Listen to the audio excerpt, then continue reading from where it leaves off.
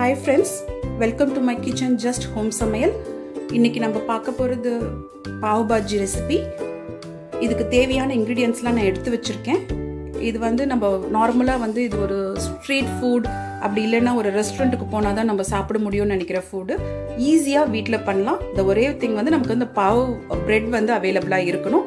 இது நீங்க நார்மல் பிரெட்லயுமே இந்த பாஜி வச்சு சாப்பிட்டீங்கன்னா நல்லா தான் இருக்கும். பட் உங்களுக்கு ஒரு ஆத்தென்டிக் டேஸ்ட் வேணும் அப்படினீங்கன்னா உங்களுக்கு இந்த பாவ் பிரெட் கிடைச்சதுனா நல்லா இருக்கும். தென் இதுக்கு வேண்டிய ingredientsலாம் சொல்லிடுறேன். as I said, pav bread, அந்த pav Indian pav bread, then butter, then ஜீரகம் தாளிக்கிறதுக்கு, அதுக்கு அப்புறம் ஆனியன், டொமேட்டோ, கேப்சிகம் மட்டும் நான் ராவா கட் பண்ணி வச்சிருக்கேன். சின்ன சின்ன பீசஸா போட்டுக்கோங்க, ஏன்னா இது ஆயில்ல நம்ம சாட்டே பண்றதுக்கு ஈஸியா இருக்கணும். இது garlic paste, வெறும் garlic மட்டும் எடுத்து பேஸ்ட் பண்ணது, salt, ஜீரக பவுடர், மிளகாத்தூள், மஞ்சத்தூள், அண்ட் இதுக்கு கொஞ்சம் garnish பண்றதுக்கு ஆனியன், லெமன் அண்ட் கொரியண்டர் தனியா எடுத்து வச்சிருக்கேன். அதே மாதிரி இதுக்கு தேவையான வெஜிடபிள்ஸ் நான் சொன்ன மாதிரி உங்களுக்கு வதக்க போறதுல வெறும் கேப்சிகம் மட்டும் அதை நான் பாயில் பண்ண தேவையில்லை, ஜஸ்ட் வதக்கிக்கலாம். பட் நமக்கு பாயில் பண்ணி மேஷ் பண்ண வேண்டிய vegetables carrot, peace and potato. இதில் நான் பாயில் பண்ணி வச்சிருக்கேன். இதை 3யும் எடுத்து நம்ம மேஷ் பண்ணி வச்சுக்கணும், இந்த 3 வெஜிடபிள்ஸையும். அதுக்கப்புறம் இதுக்கு ஆக்சுவலி ஒரு ஃப்ளாட் பேன் தான் யூஸ் பண்ணுவாங்க ட்ரெடிஷ்னலாக. ஏன்னா அதுலேயே ஒரு கார்னரில் நம்ம அந்த பாவ் பிரெட்டுமே கிரில் பண்ணிடலாம்.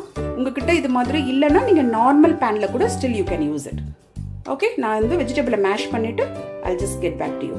வெஜிடபிள் மேஷ் பண்ணி வச்சுருக்கோம். இப்போ இந்த கடாயில் அந்த ஃப்ளாட் பேனில் ஜஸ்ட் ஸ்டவ் ஆன் பண்ணிக்கலாம்.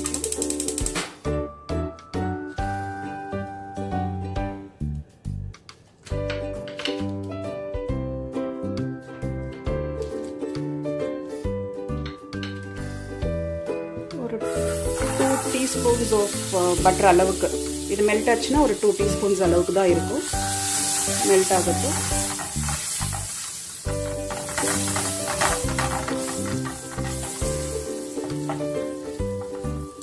இன்னைக்கு கொஞ்சம் லைட்டிங் கொஞ்சம் சீக்கிரமாகவே டார்க்காக இருக்கு, அதனால கொஞ்சம் லைட்டிங் உங்களுக்கு கொஞ்சம் ப்ராப்ளமாக இருக்கலாம். Anyways I'll try to finish it off fast. Okay, இப்போ இதில் we are going to add in jeera,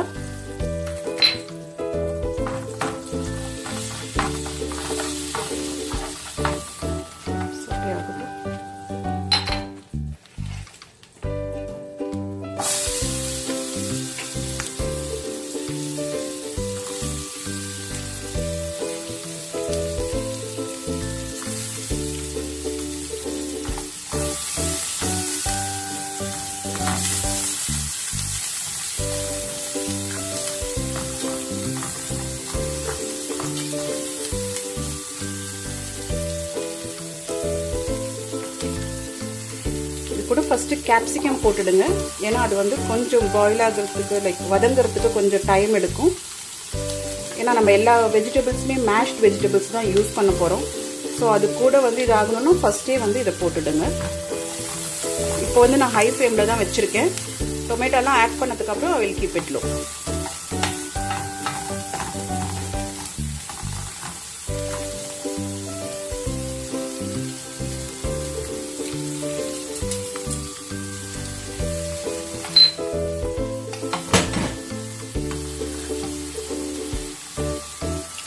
வெறும் கார்லிக்கோட பேஸ்ட்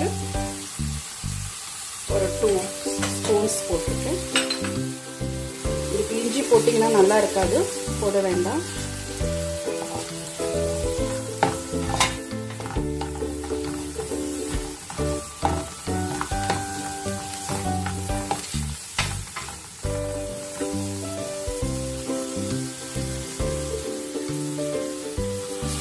ஓகே, இப்போ கொஞ்சம் கேப்சிகம் கொஞ்சம் நல்ல இதுவாயிருக்கு. இந்த டைம்ல adding your tomatoes.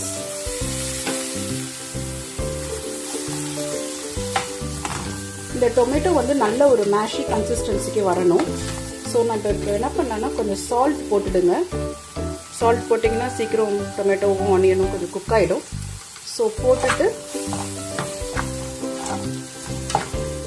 ஒரு 2 minutes வந்து கவர் பண்ணி வைக்கிறேன். அது கொஞ்சம் வெந்ததுக்கப்புறம் நம்ம பார்க்கலாம். இப்போ வந்து ஒரு 2 minutes ஆயிடுச்சு. நம்ம ஹை ஃப்ளேமில் தான் வச்சுருக்கோம். ஸோ டொமேட்டோலாம் ஒரு 50% குக் ஆகிருக்கு. இன்னும் நம்ம எல்லா வெஜிடபிள்ஸையும் அதோட ஆட் பண்ணி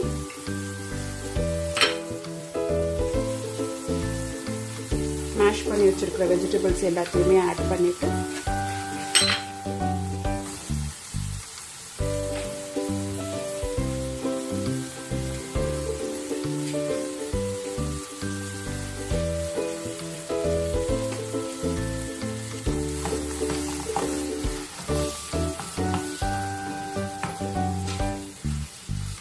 ஓகே. இப்போ இது கூட வந்து ஜீரா பவுடர்,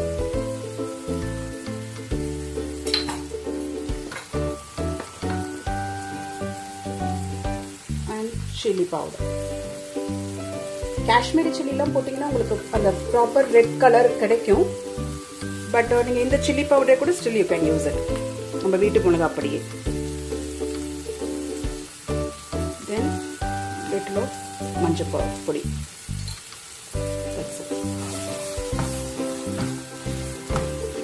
இது வந்து நான் நல்லா மிக்ஸ் பண்ணிட்டு அடிச்சோம். நல்லா மிக்ஸ் பண்ணியாச்சு. எல்லா வெஜிடபிள்ஸையும் நம்ம நல்லா மிக்ஸ் பண்ணிருக்கோம். இப்போ கொஞ்சோண்டு வாட்டர் ஆட் பண்ணிக்கலாம். ஏன்னா அந்த மசாலாஸ்லாம் கொஞ்சம் வந்து நமக்கு குக் ஆகணும். கொஞ்சோண்டு வாட்டர் ஆட் பண்ணிக்கோங்க. ரொம்ப வேணாம். ஏன்னா பாவோட மசாலா வந்து நமக்கு நல்லா திக்காக இருக்கணும்.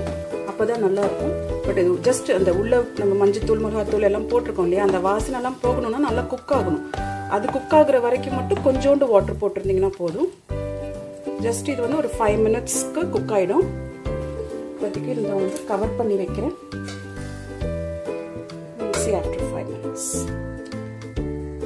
Okay, just 3-4 minutes ஆயிடுச்சு. This is when you have to check for your masala. நீங்க போட்டிருந்த salt, காரம் எல்லாம் நீங்க போதுமான்னு சொல்லி பார்த்துக்கோங்க. எனக்கு வந்து கொஞ்சம் salt கம்மியா இருக்கிற மாதிரி இருக்கு. So I will add in little salt. That's it. And இது கூட வந்து ஒரு glaze வர்றதுக்காக add in little butter. ஏன்னா முன்னாடி நம்ம ஃபர்ஸ்ட் ஸ்டார்டிங்லேயே போட்ட பட்டர் நீங்க எவ்வளவு போட்டாலுமே இது அப்சர்வ் பண்ணிக்கும். ஸோ அதனால இந்த லாஸ்ட்ல கொஞ்சம் பட்டர் போட்டிங்கன்னா ஒரு கிளேஸ் ஒன்று கொடுக்கும். ஸோ இந்த நீங்கள் தனியாக போடுறதா இருந்தாலும் போடலாம். பட் எனக்கு இது இந்த தவாவே இருக்கிறதுனால நான் என்ன பண்ண போறேன், இதுலேயே வந்து ஜஸ்ட் இப்படி ஓரமாக பண்ணிட்டு கொஞ்சம் கொரியண்டரும் போட்டுடுங்க. Let it cook. அந்த டைமுக்குள்ள நீங்கள் கொஞ்சம் அந்த எம்டி பிளேஸ்ல அதுலயே வச்சிருந்தீங்கன்னா அந்த மசாலாவோட ஃப்ளேவர்ஸ் எல்லாம் வந்து அந்த பாவோட பிரெட்டுக்கும் போகும்.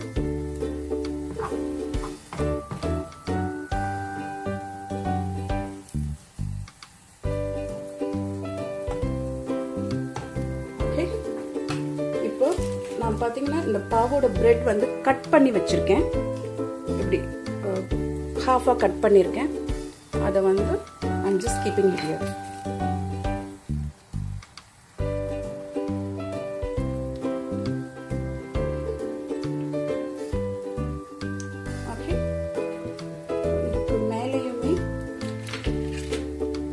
பட்டர் போடுங்க.